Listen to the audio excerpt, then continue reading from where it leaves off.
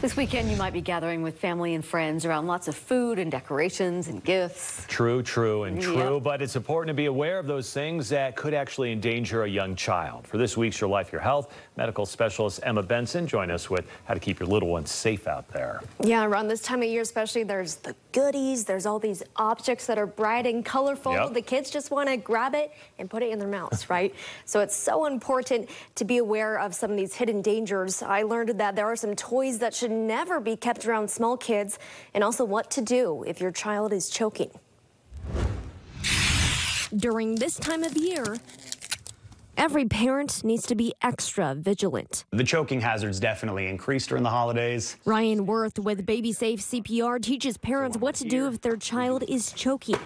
He says if your baby starts coughing, So we don't want to do anything too intrusive yet. look in their mouth for the object and sweep it out with your pinky. But if your baby is unable to cry or make noise and you notice a change in skin color, call 911 and take action immediately. 5 firm back blows right in between the shoulder blades. Rotate the infant over. 2 fingers, center of the chest right on the sternum. 5 compressions. But if the baby goes unconscious, Keep their head at neutral. 3 fingers right on the center of the chest. 30 chest compressions. We check to see if we expelled it. If we didn't, we do 2 rescue breaths.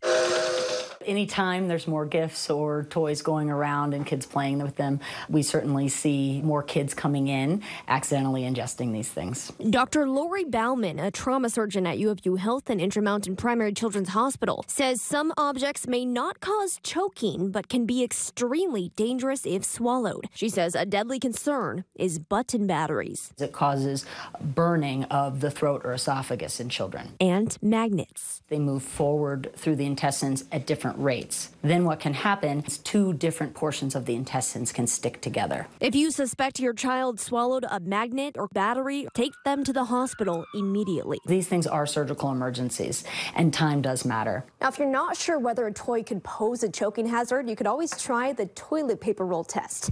If the toy can pass through the roll, then it's too small for a young child. All of this information doesn't mean that they can't play with certain toys, but it's important to be educated about it and know what some of the risks are so we can all make the safest decision for our own families. Now, doctors do encourage parents to do their research. That might even mean foregoing certain toys if you have kids under 3 at home. And if you are interested in taking a course so you can feel confident knowing what to do if your child was choking, you can visit babysafecpr.com. And it's also important to note that the back blow technique that he talked about there, that's for infants 12 months old and younger. For anyone who's over 1 year old, you can do the Heimlich maneuver where you put your arms around them, do the abdominal thrust. Hopefully something parents never have to experience, but good information to know.